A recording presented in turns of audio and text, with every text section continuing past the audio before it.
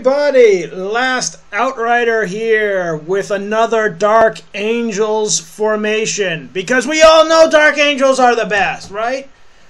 And this one is for you if you've ever wanted a, Raven Wing, Death Wing army. This is for you.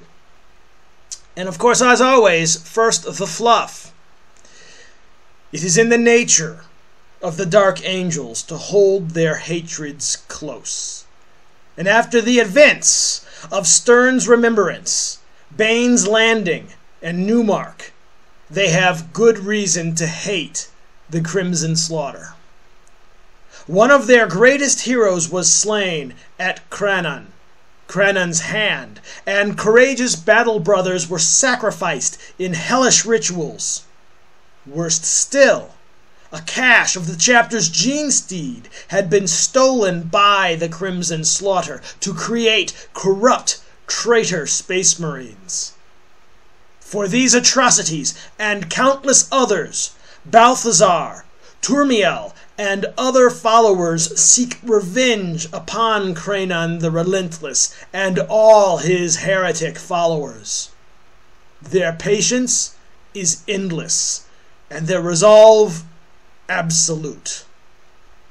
The brothers of the Unrelenting Hunt will not rest until every last warrior of the Crimson Slaughter lies dead upon the field of war. Booyah! So, how do you build an Unrelenting Hunt army? You're going to find this very nice to hear. This is a formation. For those who do not know, a formation is a special collection of units that if you buy them all together, now you can upgrade them and do whatever you want to them, have characters in them or anything like that that you want, but you have to buy all of these units together with the points. These units are outside of the normal force allocation chart, so they don't take up any slots.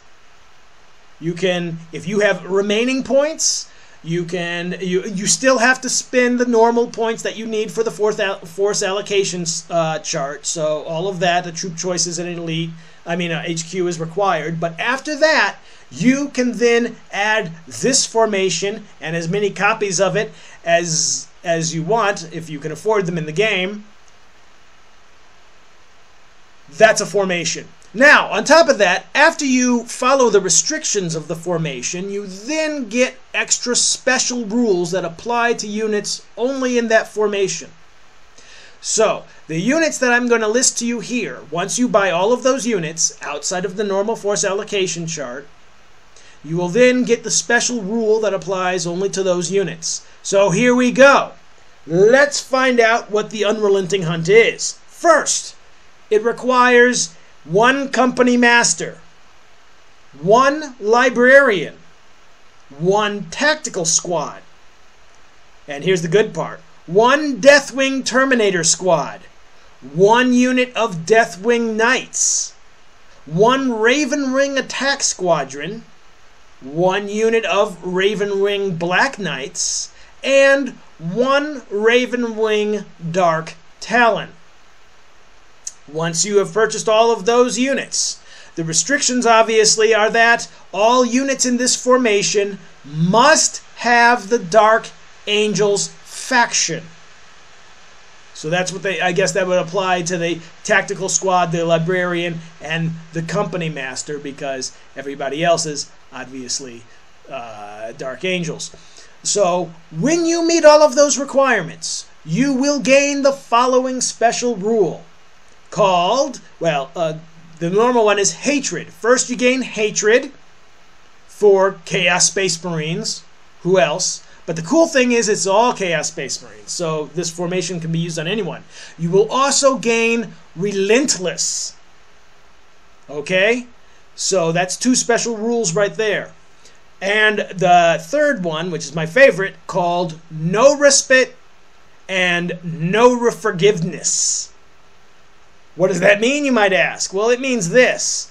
Models from this formation that are within 12 inches of a model with the Chaos Space Marines faction automatically pass leadership and can re-roll all failed charge rolls.